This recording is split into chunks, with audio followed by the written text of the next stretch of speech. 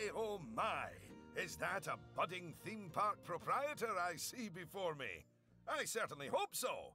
Otherwise, you're in quite the wrong place, and none of what I'm about to say will make any sense to you. I am Oswald B. Thompson, theme park impresario, and I am here to help you take your first steps in this most exciting of professions. And because it's a first step, we're starting in a somewhat humble location. A charming little park which, as yet, has not fulfilled its undoubted potential. A park where you will begin to hone your skills.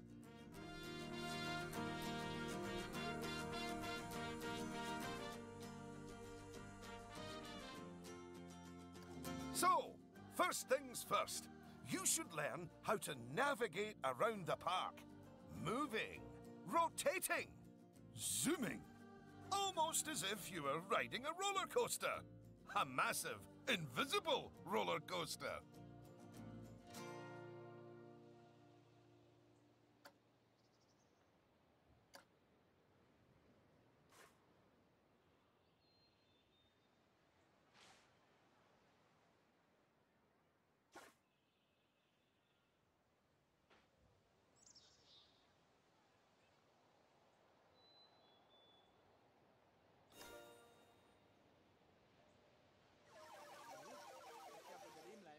Look at that! You've completed an objective.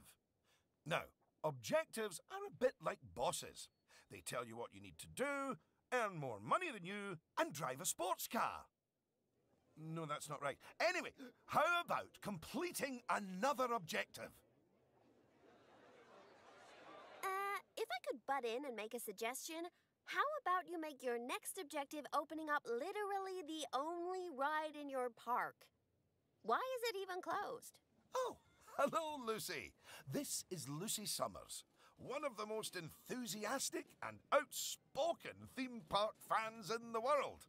She's got almost 800 followers. You know, online. Not in a cult. Hi there.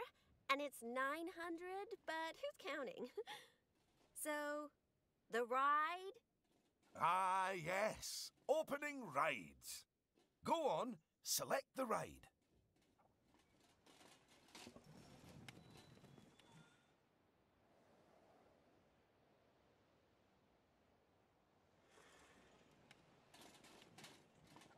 Good. And now, open the ride.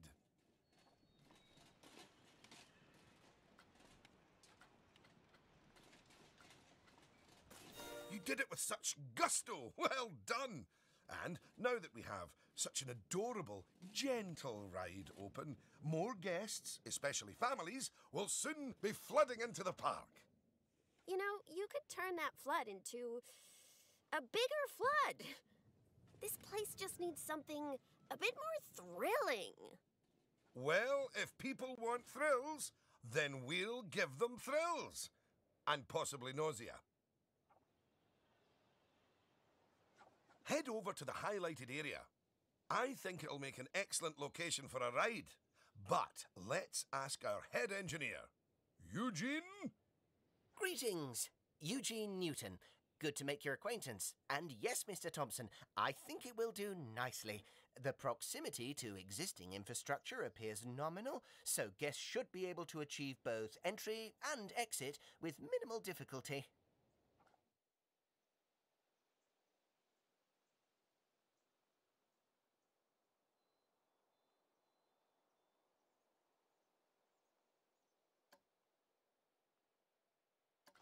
So, if you would start by clearing the highlighted area of any obstructions, please.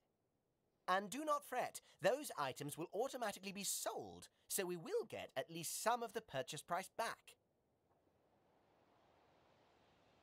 Oh, just a word about the radial menu. The radial menu gives you fast access to commonly used actions.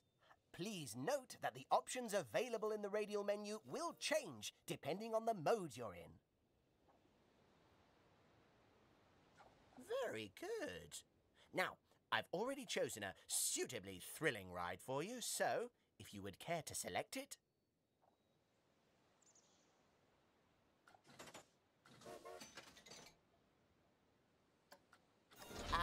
place it in the designated area.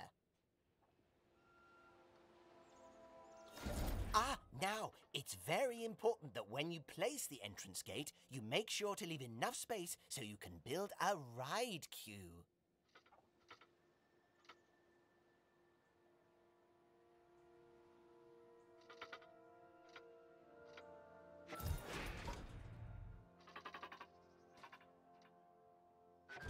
Next up, connecting your ride to the park, so people can reach it.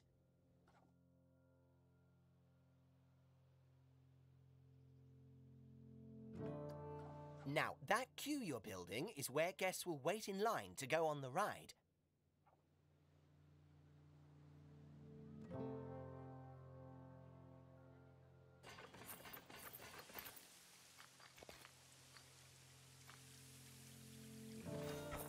Very good. And now you should build a path from the exit gate back to the rest of the park. For that, you can simply use normal paths. Ooh, and if you do find any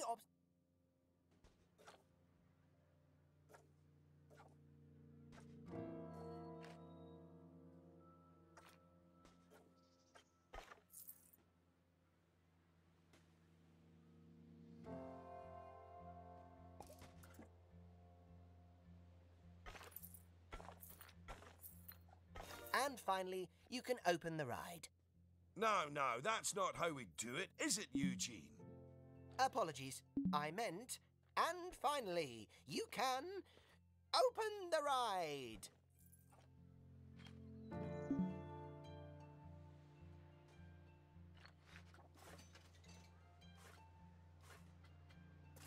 Oh, yeah, that's more like it. You're gonna get way more teenagers like me and my followers visiting the park now. Ah, don't you just love teenagers? So much disposable income. Cynthia! I didn't see you there. Please, allow me to introduce... Cynthia Clark, Chief Financial Officer. It's my job to make sure these places turn a profit. Speaking of which, thanks to that new ride, the park's rating has gone up. And you know what that means? Cake? We can start charging the guests more money. Okay, very well. A necessary evil, I suppose.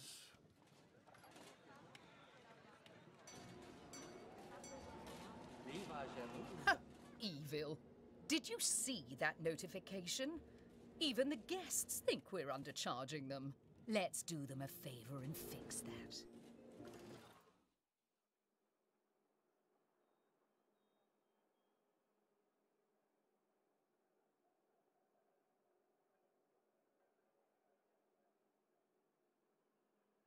That's right. Take a good look at the notification. It'll tell you what we need to alter the prices of.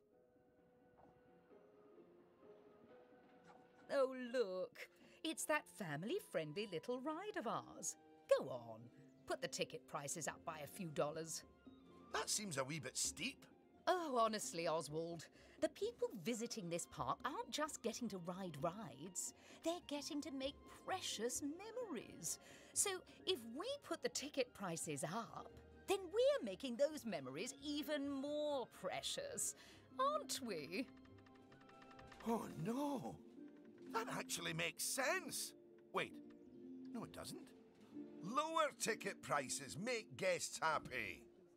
I know we're in the happiness business, Oswald, but we're also in the staying in business. Look, if you're so worried, why don't we have your new underlings select a few guests and see what they're thinking, eh? Underling, indeed. They are a trainee, and they have a name. Although I just realized I don't know it.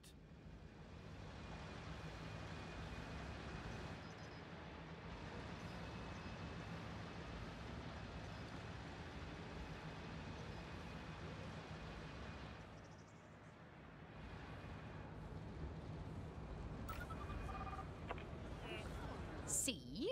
That guest didn't seem too put off by the higher price, did they, Oswald?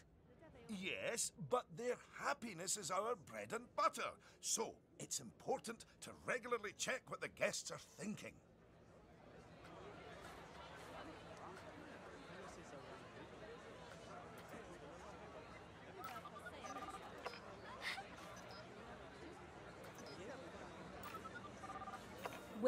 I didn't see anything to worry about there. Come on, let's just hit fast forward, sit back, and let the money roll in for a while. At least until we've made a healthy profit.